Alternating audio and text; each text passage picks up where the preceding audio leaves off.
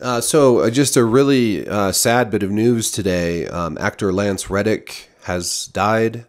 He was just 60 years old, which is super young, way too young. Seemed fit and healthy, full of life, working, doing all kinds of work still. Really at the height of his career.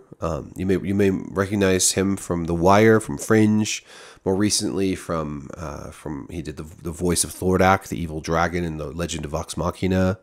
Did a wonderful job with that role. He's been in video games. He's Commander Zavala in Destiny 2, and movies like John Wick, the John Wick series with Keanu Reeves.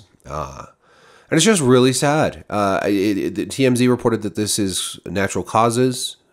Obviously, it's still very, very early. We just learned about this just within the last couple hours, and it's possible that that is incorrect. But as it stands, at least it doesn't appear to be suicide or drug overdose or anything like that, or foul play. So I guess that's a silver lining. It's still just horribly tragic, and my heart goes out to his family and loved ones. And I know this is a huge hit for just the whole entertainment industry, for fans. He's pretty much a universally loved guy. He could make even bad stuff that much better, like the new Resident Evil show.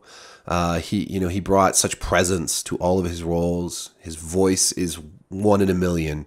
The guy just had such, he just exuded so much character and such a, if you wanted somebody with authority, and you wanted a voice with authority, with that, it was like if you could just lead with your voice, he could do that.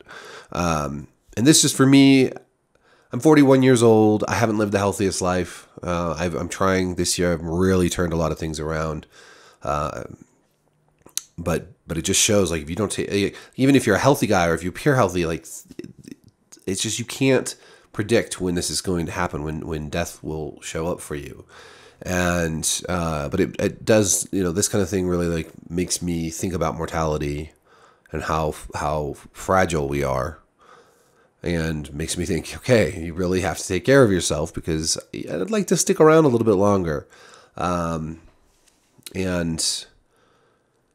sometimes it's just genetics too. You just it's just so messed up. But anyways, I guess, what's your favorite Lance Reddick role? What did you love him in the most? What should we watch or play, or what should we do to pay homage to this man and his career and his work, and just his contribution to our culture?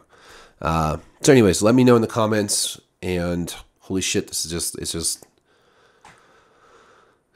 terrible. So yeah, thank you for watching. Peace.